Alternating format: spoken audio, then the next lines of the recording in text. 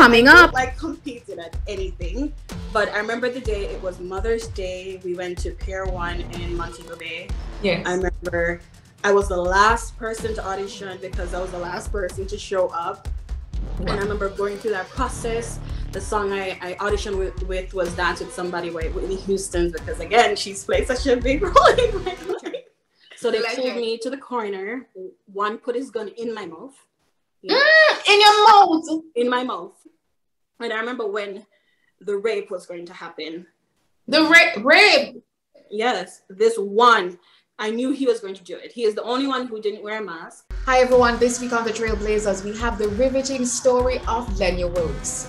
Lenya was first introduced to the Jamaican musical scene on Rising Stars. Well, Lenya recently resurfaced on the musical scene, appearing in Canada's Got Talent and wowing the judges. Tune into part 1 of this part 2 interview. Special thanks to all our current partners and sponsors. If you are interested in sponsoring or partnering with the Trailblazers, send an email to the trailblazers247@gmail.com.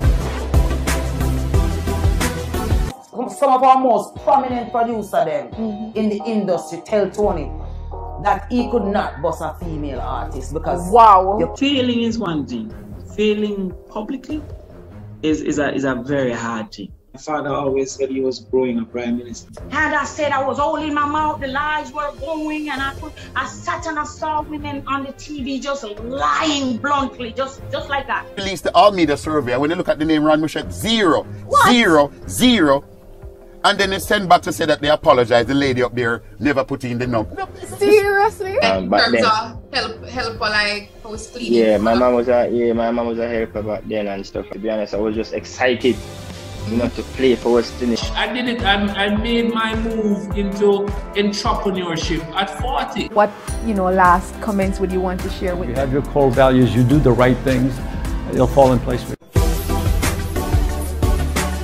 So Lenya is no stranger to many Jamaicans, having made her, should I call it her debut, or known to a lot of Jamaicans when she was on Rising Stars as a teenager. And of course, since then, she has evolved. She's been through so much, but she is thriving. We saw her recently on Canada's Got Talent, and it is a pleasure to have her on the Trailblazers, joining us from Canada. Yes, thank you for having me, Tamara. It's been a journey. I've been away from Jamaica for so long, and I'm just happy to be back in this space where I can connect with my people and have conversations on a variety of topics. It's going to be an interesting conversation.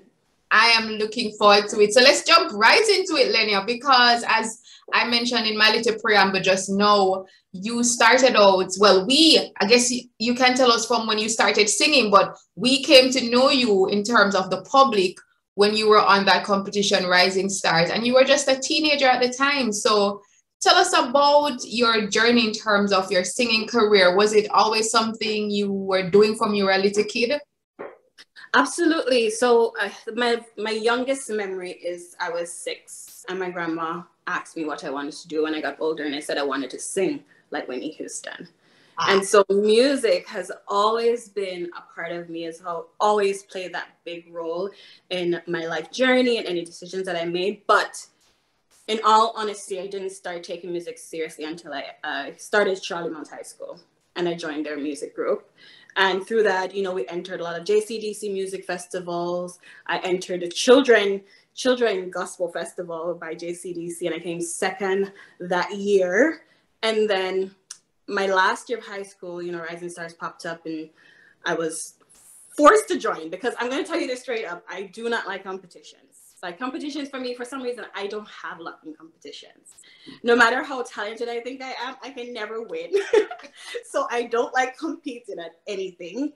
But I remember the day, it was Mother's Day. We went to Pier 1 in Montego Bay. Yes. I remember I was the last person to audition because I was the last person to show up. Wow. And I remember going through that process. The song I auditioned with was Dance With Somebody by Whitney Houston, because again, she's played such a big role in my life. Legend. I remember just feeling super nervous. I peed maybe 100 times that day because, you know, you watch everybody come in and go in and come out and all the different layers of emotions. And you're like hoping that you go in and get the better response of the two. And I remember just going in front of Anthony and Nadine and Clive and giving it everything that I had. And the reception was so wonderful. Yes.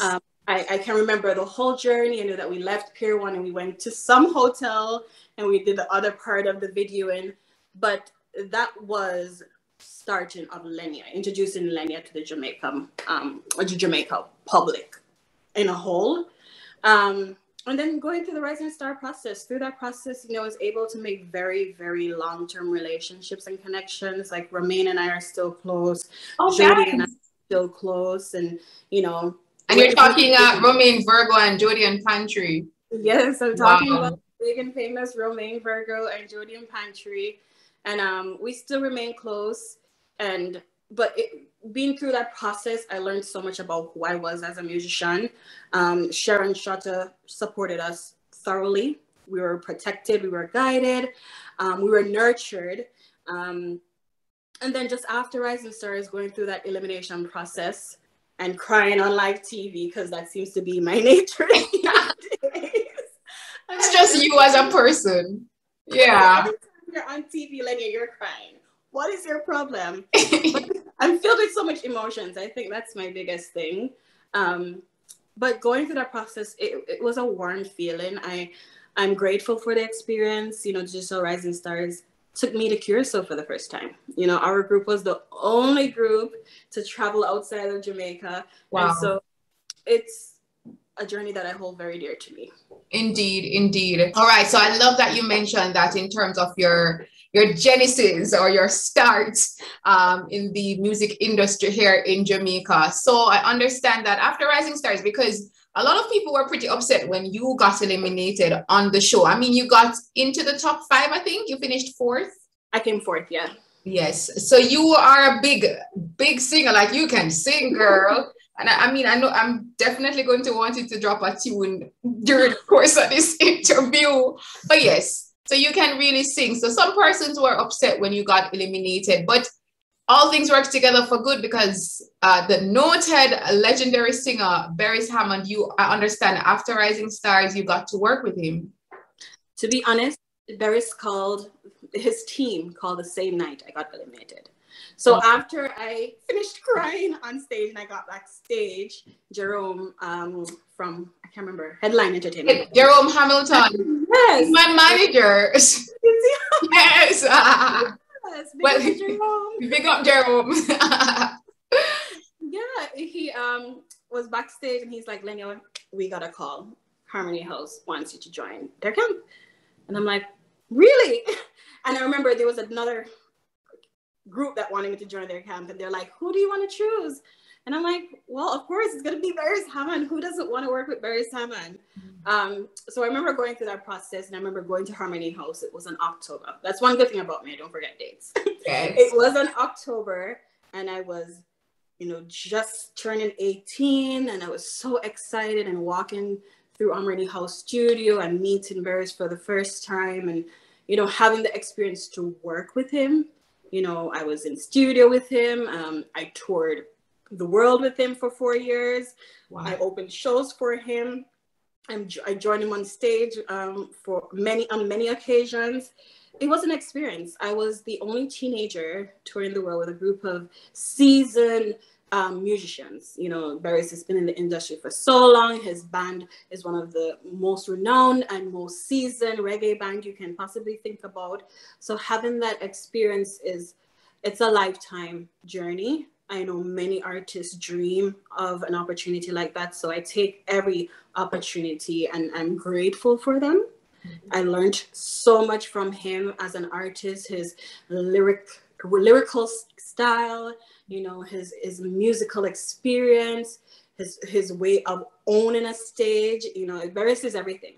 Anytime we hear about Beres, everybody's going to that show, you know. So it's been a wonderful experience, but it never ended for me after Rising Star. It's just that I wasn't in the Jamaica eye, and I think that was one of my downfalls, I would say.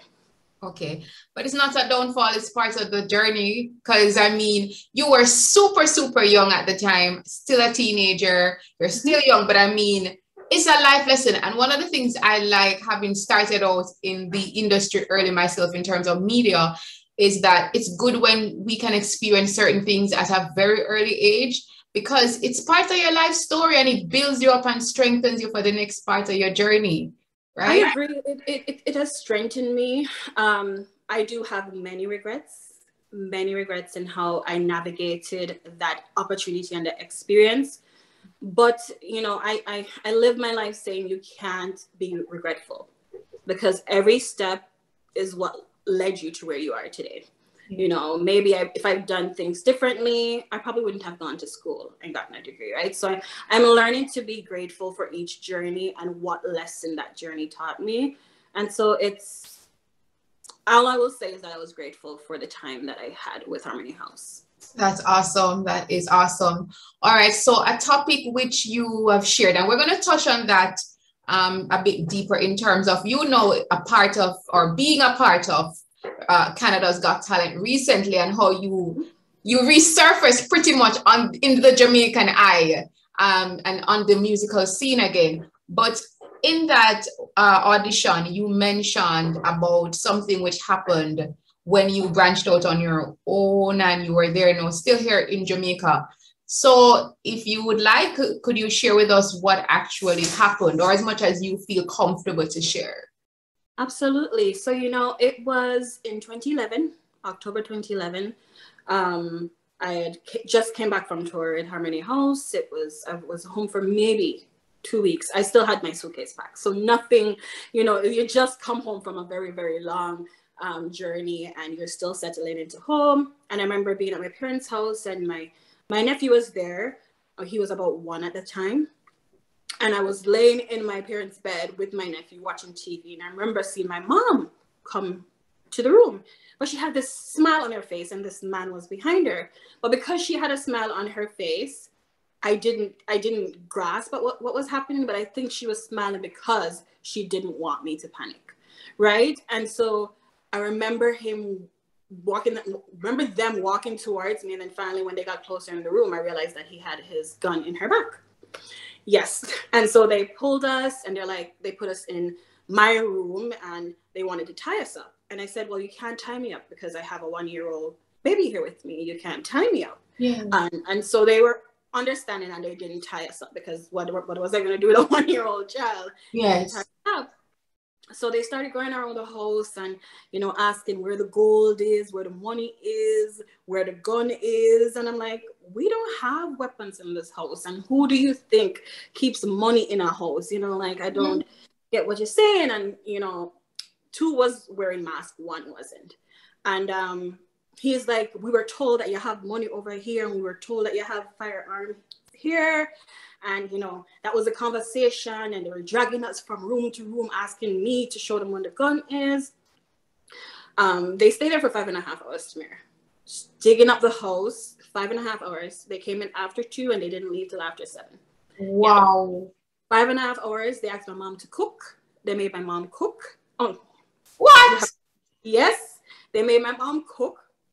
And then they made her share the food in 1 plate. And then they made her taste it just to ensure that she didn't poison it. And they ate out of 1 plate, out of 1 fork.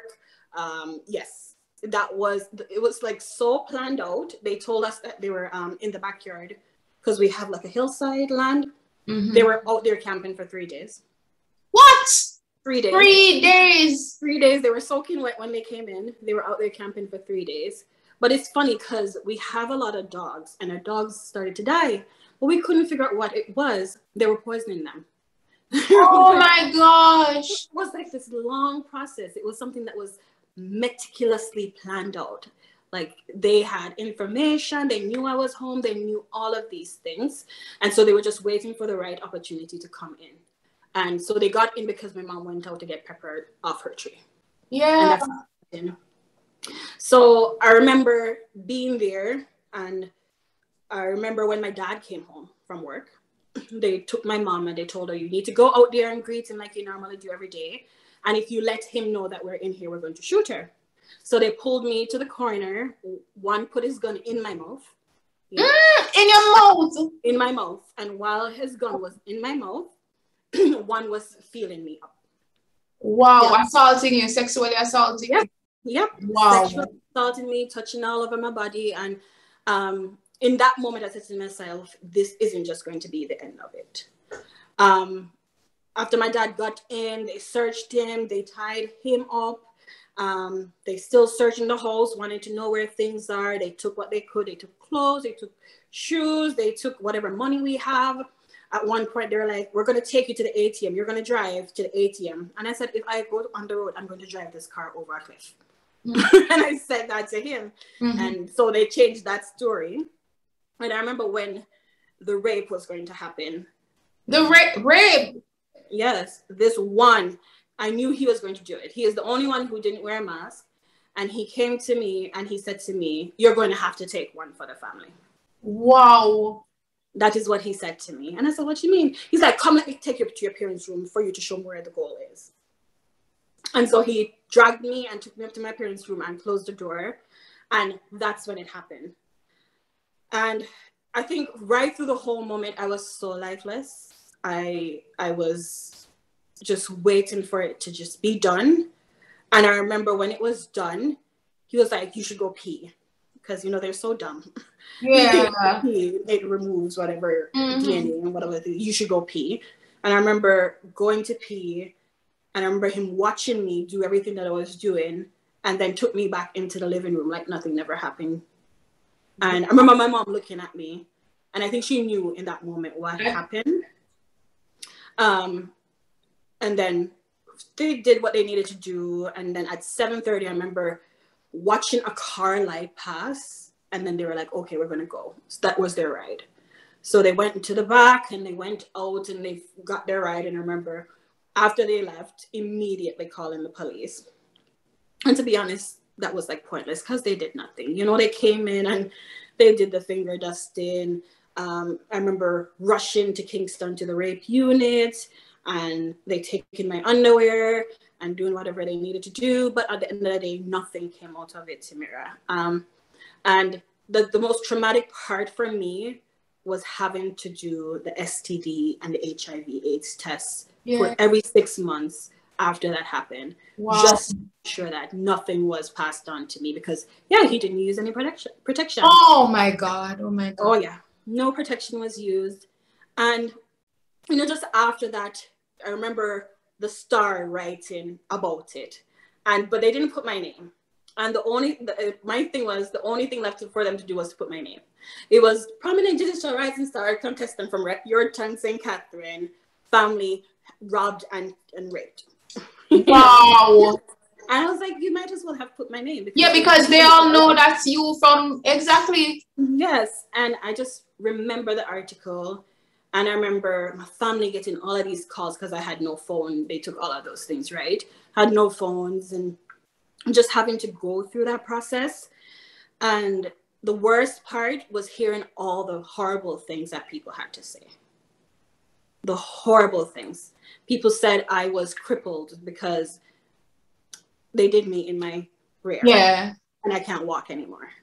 You know, You know, the fact that people would say I deserved it because I act like I'm better than people. Like hearing those negative things was for me the most disheartening part of it because how can you say somebody deserves something? Exactly.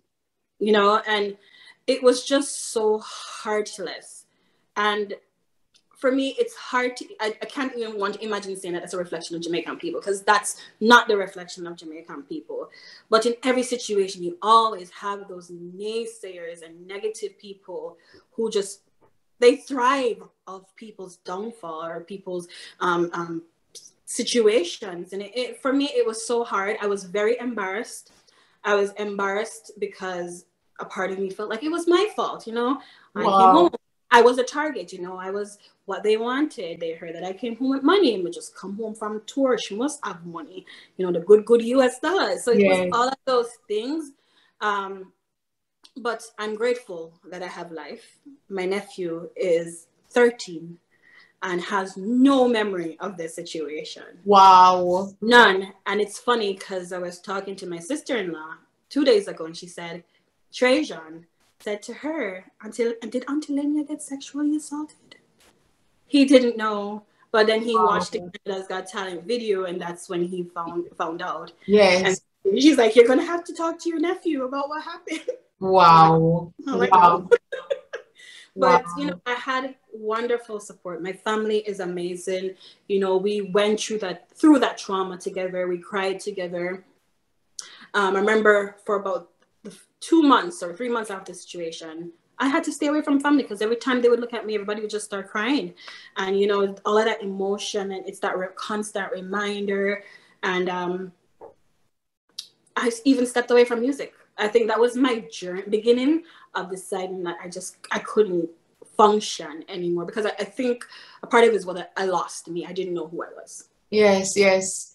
And I mean, to go through such an ordeal, Lenya, to experience such a traumatic situation, that in and of itself, you know, is very devastating. And so anybody could understand why you stepped away and why you reacted that way, because I mean, that is mind-blowing that something like that happened. And they indicated that you were the target. Did they get anything or what? The only thing they got was what was in the house. They took TVs, they took the clothes, they took the laptops, whatever money was in the house. So at the end of the day, they didn't get major things because they came on foot. Like, what are you going to take on foot, you know? Yeah. So then what? And it's so weird because you're like, why did you even have to go so far to do something like that? Exactly. It was like disrupting who I was. And it's funny because I remember one of them saying to me, boy, Lenya, if you didn't know, say your house, more wouldn't come. Okay, so you reach and see, then don't do anything. No, him say my breed for him daughter. That's literally what he said to me. He said, what? Daughter, for him daughter, a better life. And I'm like, so robbing people is your way of taking care of your life. And don't get me wrong, I know that the system in Jamaica is you know, doing injustice to the youth. We need to be doing more work, but this is not the way. Robbing other people and the hard work that they put in to have what they have is not the right way. That is not the way to go about things. Systematic structures need to happen, but it was just hearing him say those words was very hard. Wow, I'm really sorry that you had to go through that. I honestly am. I did not even realize the extent of all that happened during that ordeal. Like, it was 3 days, and that entire thing, that's really devastating. So I can understand why you stepped back. So it was shortly after you decided to migrate. No, I had so many things happen after that. You know, it was in 2011. In about the end of 2012, I had met somebody who was interested in investing in my music. And through them, I ended up leaving Harmony House and working with them. And I released my album through them in 2013. It was a self-titled album.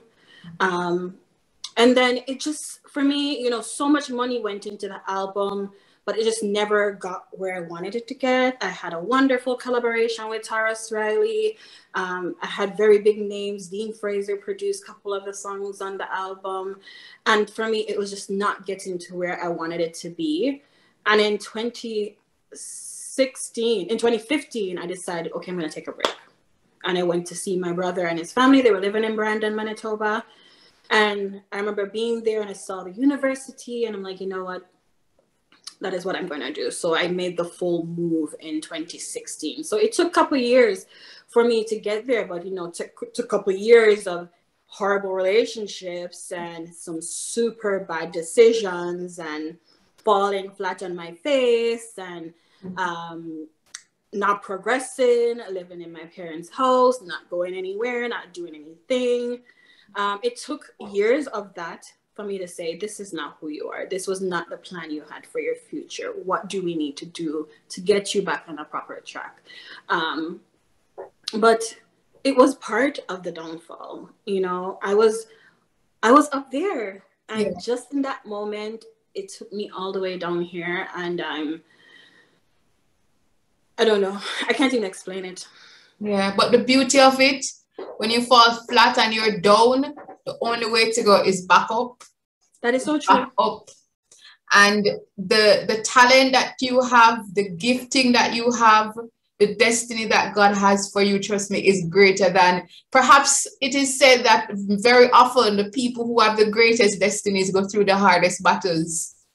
I ask myself that sometimes. I'm like, is this a part of my journey? Because, you know, why is my journey so rough? Like, I'm not even telling you half of the crap. Because, you know, for me, it's like, no, I don't need people to hear that, you know, because I've made so much bad decisions. I've listened to so many wrong voices telling me to be who I'm not, telling me to do what I'm not. And, you know, it's unfortunate that I had to go through all of that roughness to figure out who I am, to figure out what is it that I want out of life. But it made me who I am. So I have to take it. I have to take the good out of all of that situation and run with that and leave the rest behind. Indeed. And I mean, we all have made bad decisions, trust me. So there's nobody out there who's perfect, even if they give the illusion of it. So we all have made bad decisions, as you mentioned. It's just now looking at the lessons and moving forward. And beauty of it is you're still young enough. And even if you were much older, you could bounce back, but you're still young enough, you can bounce back. And that's what you've been doing, which brings me to Canada's Got Talent. When I saw the clip on, I think, I don't remember which local newspaper had it, but they had it on their social media pages, and they wrote about it, and then they had the clip of you performing for the audition on Canada's Got Talent recently. And I was like, Lenya, oh my God. And then when you started sharing in front of those well-known judges, Howie and all of them, and you started singing, and I cried. Like tears came to my eyes. And then, you know, even the comment section, everybody was so supportive. I remember one lady said, young lady, nothing happens before its time, and God works out all things for good. And I was like, wow. I was like, to me, it was encouraging as well, because it shows that even when you fall, even when you feel like things have gone awry, your destiny will always come after you. It certainly will. Tune in next week to part 2 and the finale to learn more about Lenya's journey in Canada's Got Talent. What's next for her, and how she continues to heal and use her voice to inspire. Hi everyone, I am Tamara McKayle, television and radio presenter, producer, communication specialist, and of course, producer and host of the Trailblazers series. I'm inviting you, yes, you, to join the family. All you have to do is just click that subscribe button right below. Yes, you see it. Make sure you hit that notification bell so you're alerted as to when we have new episodes, which is generally weekly. And then join the family for our weekly inspiring episodes that will not only lift your spirits, but give you the tools, the keys, and the strategies that you need so that you can walk in your purpose and blaze your trail.